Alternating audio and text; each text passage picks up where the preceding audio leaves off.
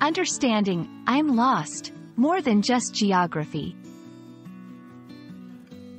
Hello, everyone, welcome back to our channel. Today, we're diving into a commonly used English phrase, I'm lost. You might think it's straightforward, but this phrase has more depth than you might expect. Whether you're a beginner or looking to polish your English, understanding these subtle nuances can really enhance your conversational skills. So, let's get started. First up, the most basic and common understanding of I'm lost. This is used when someone literally does not know their location. It's often said when you can't find your way in a city, a building, or any other place. This usage is pretty straightforward, but it's crucial for everyday communication, especially when you're traveling or in new surroundings. Now, let's explore the figurative side of I'm lost. This phrase can convey a range of emotions and situations beyond just physical location. Subsection 2.1. Confusion or lack of understanding.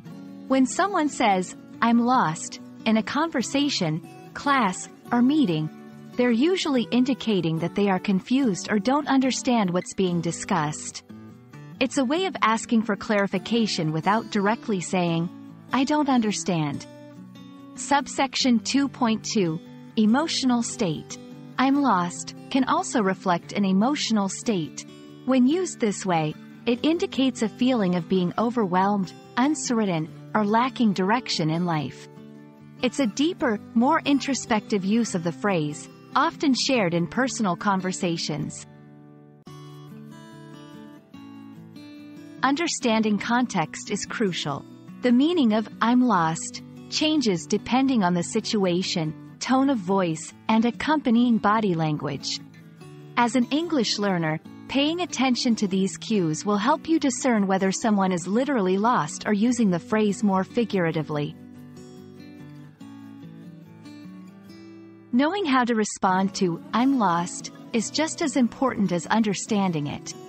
If it's used literally, offering directions or assistance is appropriate.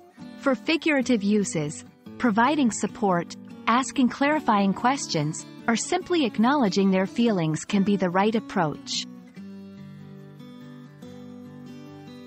I'm lost is a small phrase with big implications in English. Whether it's used literally or figuratively, it conveys a need for help or understanding. I hope this video helps you grasp these nuances and enhances your English communication skills. Thank you for watching, and don't forget to like and subscribe for more insights into English language learning. See you in the next video.